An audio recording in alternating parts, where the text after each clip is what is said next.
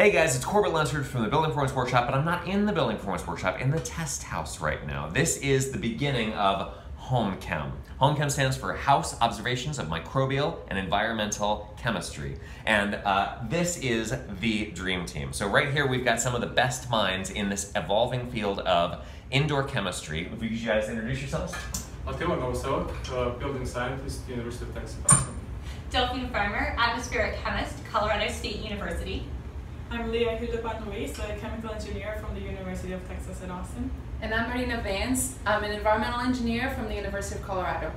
This thing is funded by the Sloan Foundation, and we are going to be doing all kinds of amazing measurements in here. This looks like we're in a lab right now, but this is Steve. Steve, would you introduce yourself? I'm Steve Bourn. I'm a research scientist here at the University of Texas.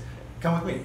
Bam. He's going to show us around real quick. So this is a house that nobody lives in. We've got it outfitted with all of these sensors all over the place. We're constantly running what's called a tracer gas test, which if you've seen the blower door test, the tracer gas test is the best way of measuring air infiltration.